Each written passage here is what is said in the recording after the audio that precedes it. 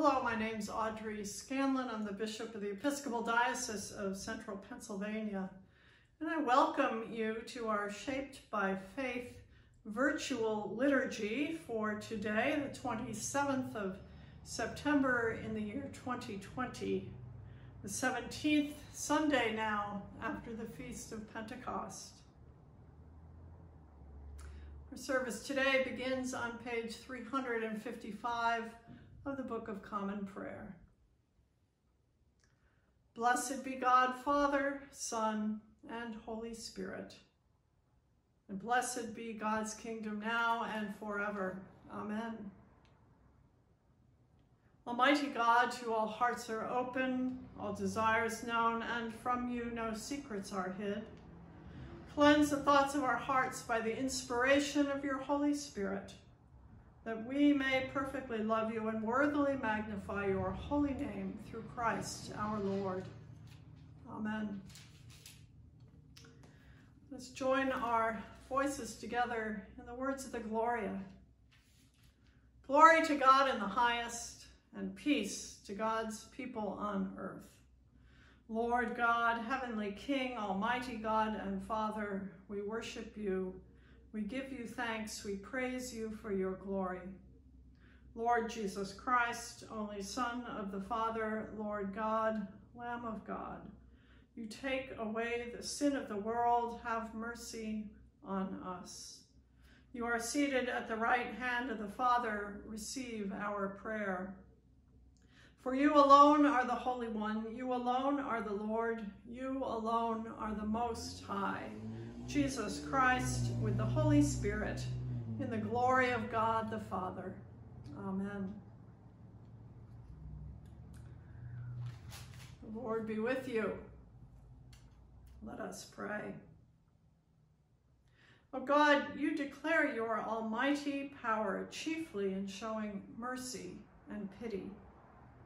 Grant us the fullness of your grace, that we, running to obtain your promises, may become partakers of your heavenly treasure. Through Jesus Christ, our Lord, who lives and reigns with you in the Holy Spirit, one God, forever and ever. And now may we hear the words, God's word, in Holy Scripture. Exodus 17, verses 1 to 7. From the wilderness of Sin, the whole congregation of the Israelites journeyed by stages as the Lord commanded. They camped at Rephidim, but there was no water for the people to drink. The people quarreled with Moses and said, "Give us water to drink." Moses said to them, "Why do you quarrel with me? Why do you test the Lord?"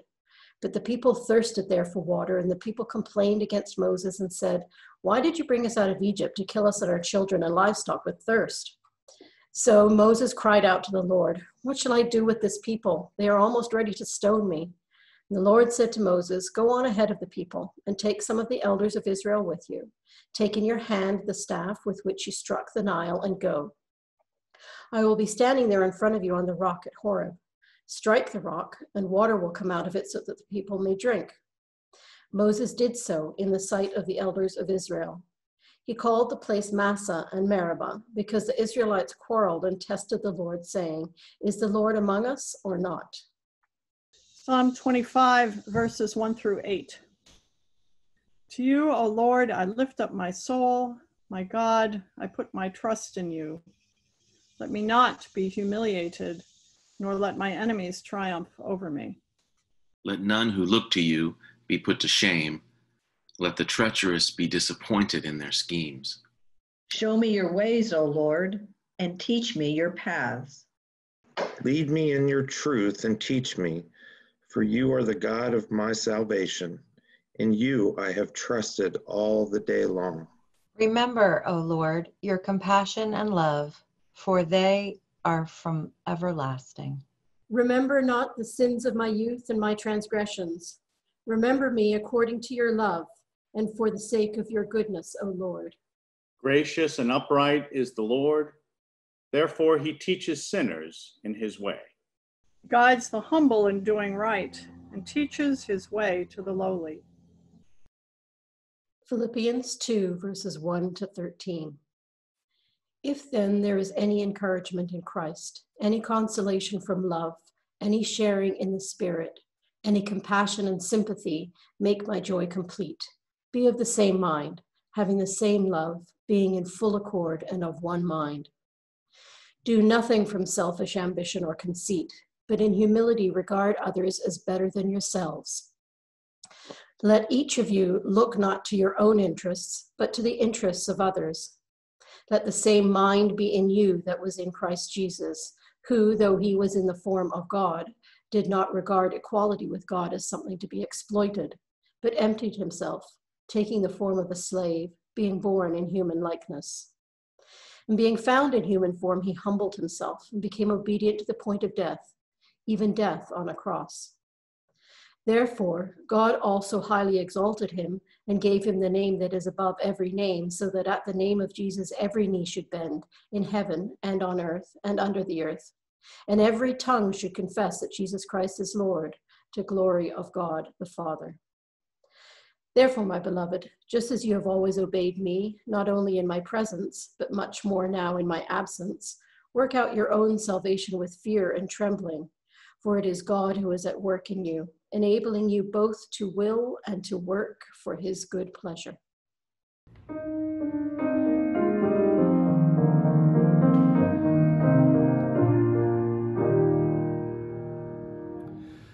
Be thou my vision, O Lord of my heart.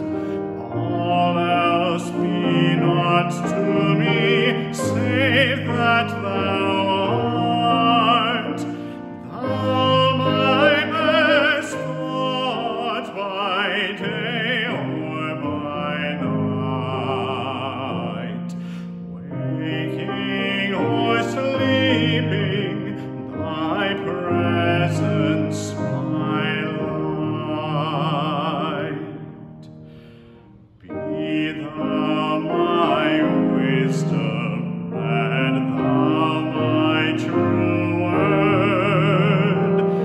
I ever with thee, and thou with me, Lord. Thou my great Father, thine own may I be. Thou in my dwelling, and I one with thee.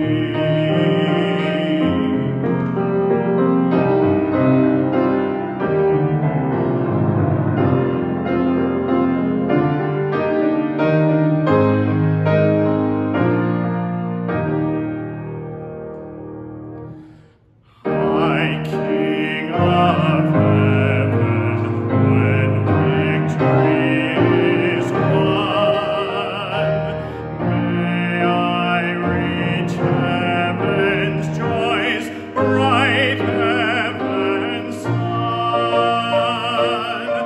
Heart of my heart, whatever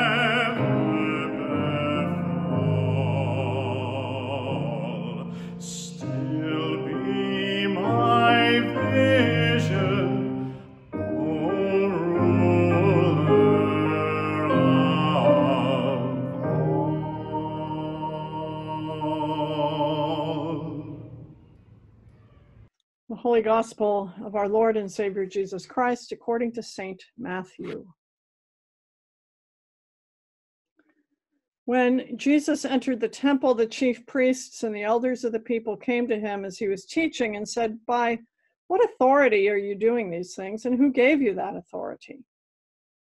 Jesus said to them, "I will also ask one question. If you tell me the answer, then I will also tell you by what authority I do these things. Did the baptism of John come from heaven, or was it of human origin?" And they argued with one another, "If we say from heaven, he will say to us, 'Why then did you not believe him?' But if we say of human origin, we are afraid of the crowd, for all regard John as a prophet." So they answered Jesus, "We do not know." And he said to them, "Neither will I tell you by what authority I am doing these things." What do you think? A man had 2 sons. He went to the first and said, "Son, go and work in the vineyard today." He answered, "I will not." But later he changed his mind and he went. The father went to the second and said the same, and he answered, "I go, sir." But he did not go. Which of the 2 did the will of his father? They said, "The first." Jesus said to them, "Truly I tell you, the tax collectors and the prostitutes are going into the kingdom of God ahead of you. For John came to you in the way of righteousness, and you did not believe him. But the tax collectors and the prostitutes believed him. And even after you saw it, you did not change your minds and believe him." This is the gospel of the Lord. Well, hello. It's good to be with you today to worship with the Shaped by Faith liturgy. I'm filming this today this sermon in my basement, which has become my recording studio today. And so I'm glad to be with you and have a chance to reflect on our scripture for today. The stories, especially the story from Exodus, really resonates with me this morning. As you may know, I spent quite a bit of time hiking on my staycation this year. Glenn and I hiked on parts of the Appalachian Trail, a couple different trips that we took, backpacking and hiking several miles up very long hills with some pretty heavy packs. I think mine weighed about 25 pounds, his weighed about 35 pounds. And we hiked to some remote areas where we had the gift and the privilege of camping in some beautiful land along the Appalachian Trail in our diocese. And one of the things that I'm always aware of when I am hiking is the need for water, how critical water is to the success of a good and a safe hiking trip.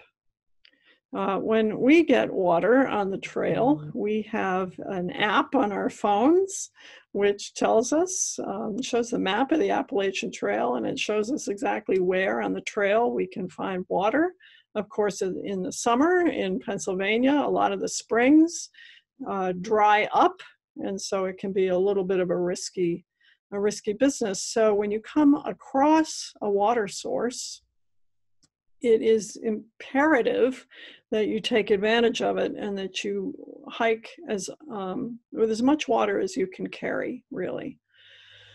And so we have a water filter, each of us, that we carry, and we squeeze the water that we get from the springs or from the streams into a bag, which then gets poured into a water bottle, a couple of water bottles, or I have a long, narrow, what's called a water bladder that fits into the pocket in the back of your backpack.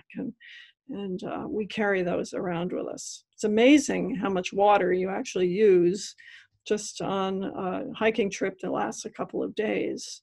We hike with dehydrated food, and so we need it to rehydrate our dinner with a camp stove. We boil the water, add the water into the dehydrated meals. We use water, of course, for drinking, for quenching our thirst, for fighting off dehydration, which can be a very serious condition on the trail. We use water to brush our teeth, water to clean up, to cool off with. It's amazing how much water you use in the course of a day. And so when I read the story from Exodus about Moses traveling through the wilderness with the Israelites, I had a sense of what it was for them when they began to panic about not having water. Now, this is not the first time on Moses's trip with his Israelites that they have had a need for water or a shortage of water. On the first leg of their journey, Israel departed from the Sea of Reeds and they went through the wilderness of Shur. And they finally arrived at Marah, where they discovered that there was water, but it was bitter. And so one of God's faithful acts was to sweeten the bitter water so it could be drunk.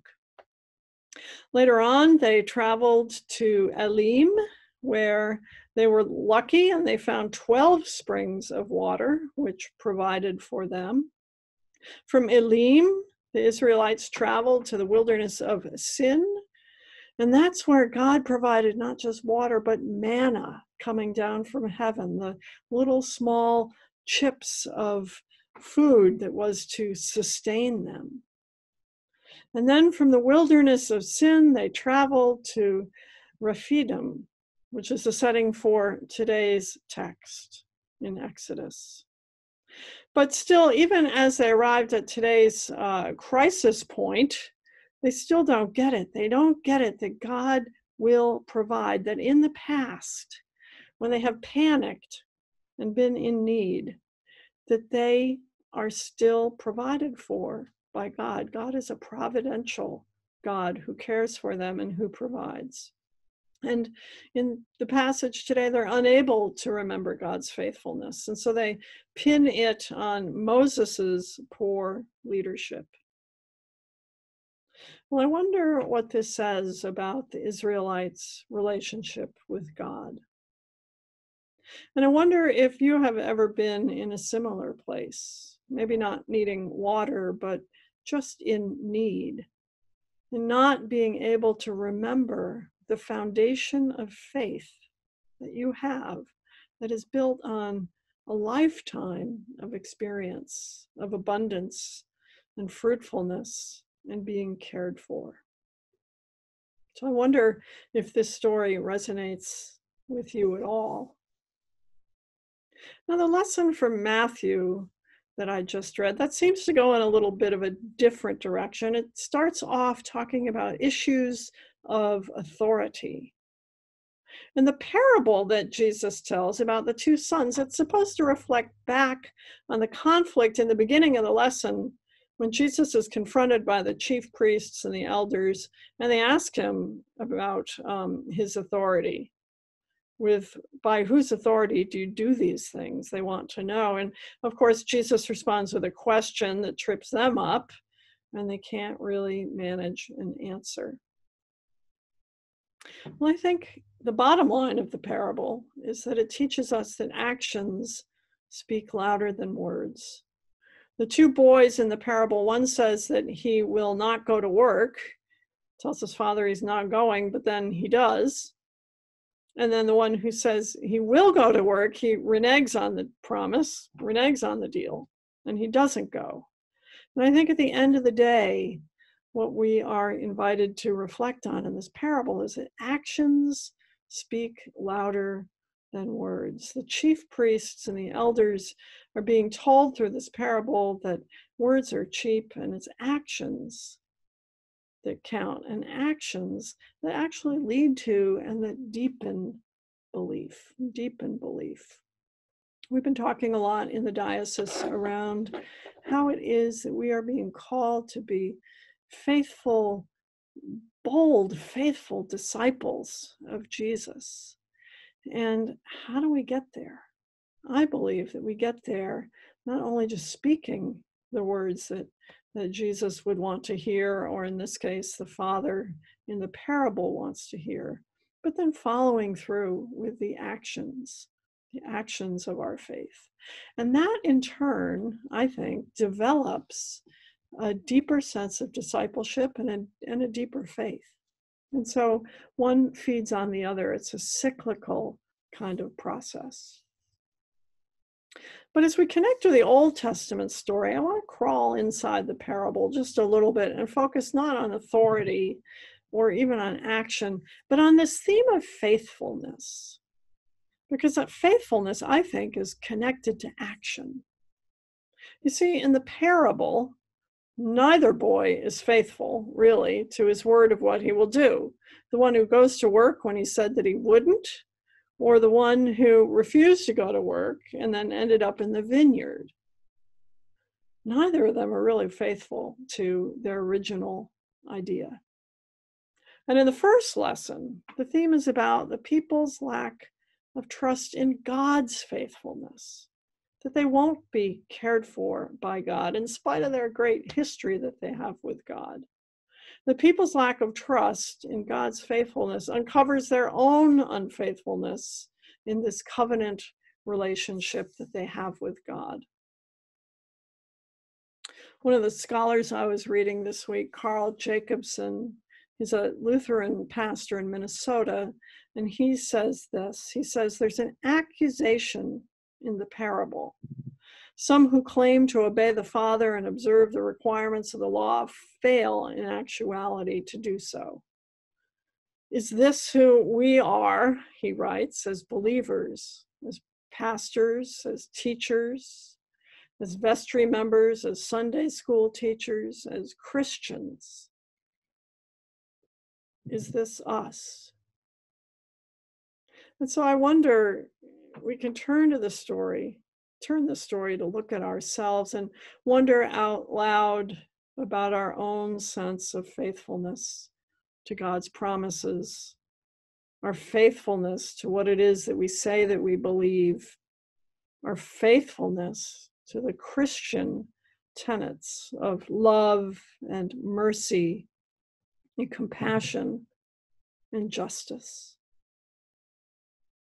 Now, even though I am homebound and coming to you today from my basement, one of the more moving parts of my ministry as a bishop is to travel around from church to church when I'm allowed to do that on a Sunday, and to share in the renewal of baptismal promises as we proclaim again the words spoken at our baptisms, as we reaffirm the statements in the creed, the statements of belief about God, about Jesus, about the movement of the Holy Spirit, about the rock-like strong foundation of the church. And then there are those action statements that we are invited to sign on to every time we renew our vows. Now, those are words.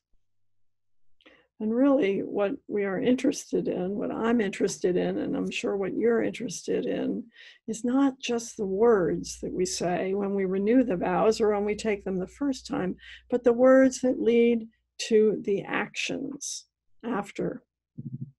And so at the end of this service, following the prayers, just before the closing, we'll have an opportunity to renew our vows together. We'll say the creedal statements together, and I will ask you the action questions.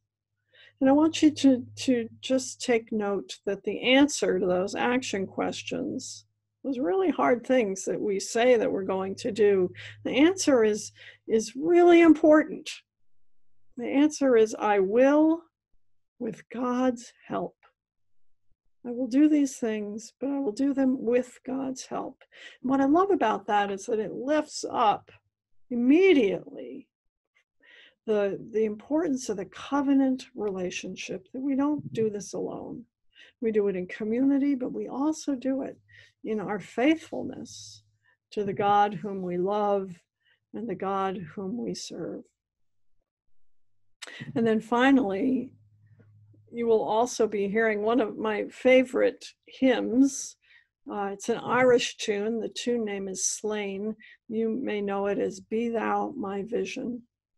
This is a beautiful tune, a beautiful melody with a text that reminds us that God is always with us in all the hours of the day, that God is loving and merciful and ever faithful. And as the hymn tune says, waking or sleeping, God is our presence, our light. And so, my friends, may God bless you and guide you and keep you this day and always. Amen. For the prayers of the people today, we will be using Form 3, found on page 387 of the Book of Common Prayer. Father, we pray for your Holy Catholic Church, that we may all be one.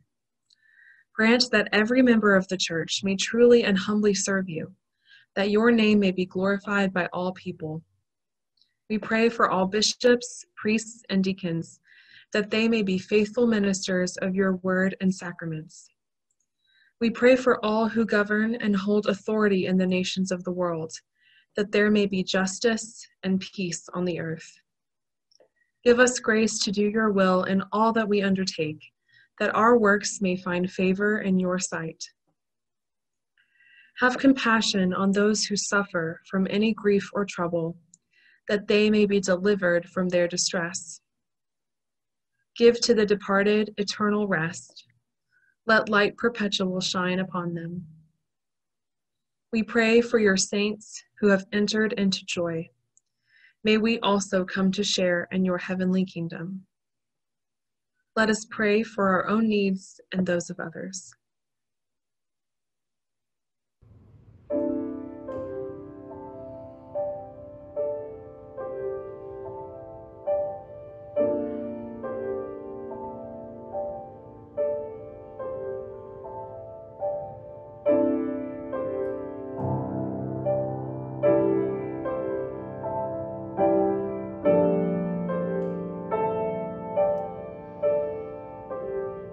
In the morning when I rise, in the morning when I rise, in the morning when I rise,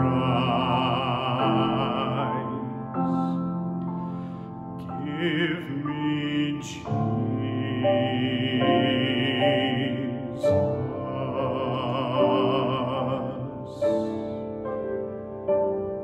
and when I am alone, and when I am alone,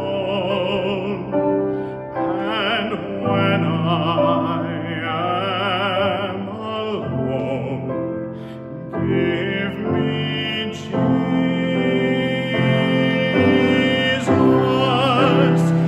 give me Jesus, give me Jesus.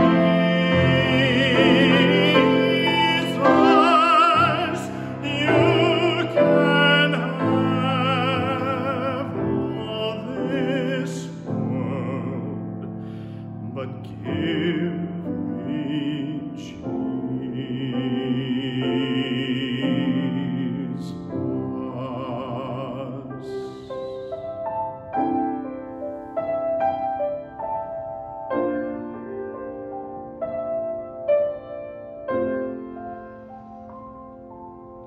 And when I come to die, and when I come to die, and when I come to die, give me Jesus,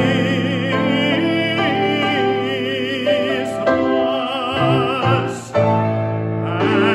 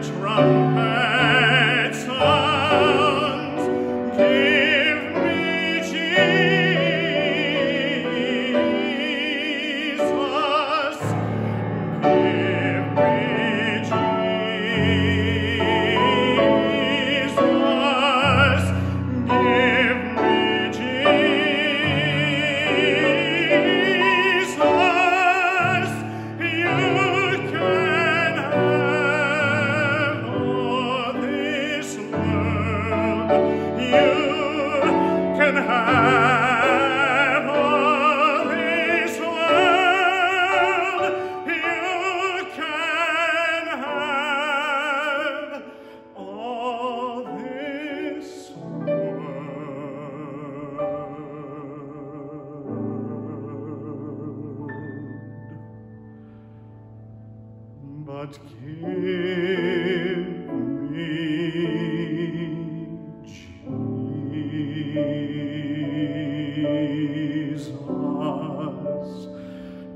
Give me Jesus.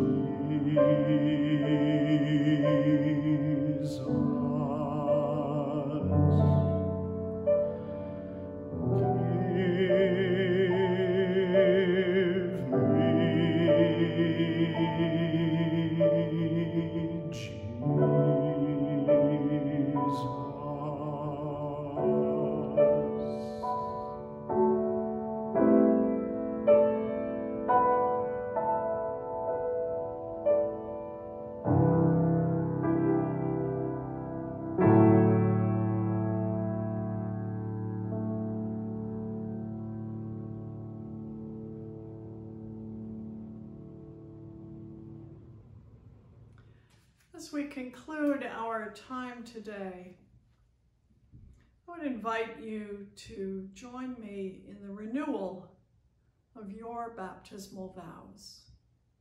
Vows that perhaps were made for you at your baptism, the vows which at confirmation or at an adult baptism you took on for yourself, serving as a path to walk in the way of love, in the way of Christ in this world. And so now as I read the vows, I would encourage you to respond after the creedal part, to respond to the questions with the phrase, I will with God's help. I will with God's help.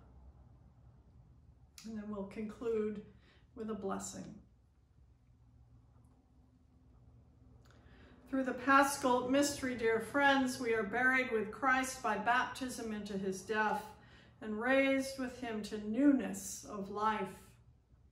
I call upon you to renew the solemn promises and vows of holy baptism, by which we once renounced Satan and all his works and promised to serve God faithfully in God's holy Catholic Church. Do you reaffirm your renunciation of evil and renew your commitment to Jesus Christ? I do. Do you believe in God the Father? I believe in God the Father Almighty, creator of heaven and earth. Do you believe in Jesus Christ, the Son of God? I believe in Jesus Christ, his only Son, our Lord. He was conceived by the power of the Holy Spirit and born of the Virgin Mary. He suffered under Pontius Pilate, was crucified, died, and was buried. He descended to the dead. On the third day he rose again. He ascended into heaven and is seated at the right hand of the Father. He will come again to judge the living and the dead. Do you believe in God, the Holy Spirit? I believe in the Holy Spirit, the Holy Catholic Church, the communion of saints, the forgiveness of sins, the resurrection of the body, and the life everlasting. Will you continue in the apostles' teaching and fellowship, in the breaking of bread, and in the prayers? I will, with God's help. Will you persevere in resisting evil? And whenever you fall into sin, repent and return to the Lord. I will, with God's help. Will you proclaim by word and example the good news of God in Christ? I will, with God's help. Will you seek and serve Christ in all persons, loving your neighbor as yourself? I will, with God's help.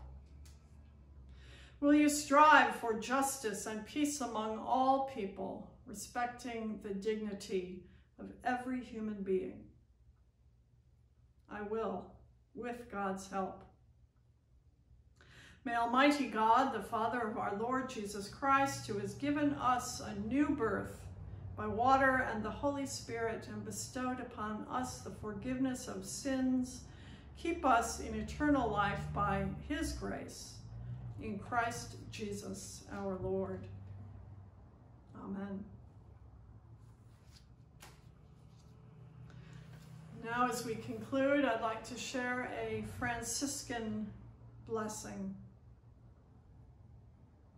May God bless you with discomfort at easy answers, half-truths, and superficial relationships, so that you may live deep within your heart. May God bless you with anger at injustice, oppression, and exploitation of people, so that you may work for justice, freedom, and peace. May God bless you with tears to shed for those who suffer from pain, rejection, starvation, and war, so that you may reach out your hand to comfort them and to turn their pain to joy. May God bless you with enough foolishness to believe that you can make a difference in this world, so that you can do what others claim cannot be done. And the blessing of God Almighty, the Father, the Son, and the Holy Spirit be with you now and remain with you always. Amen.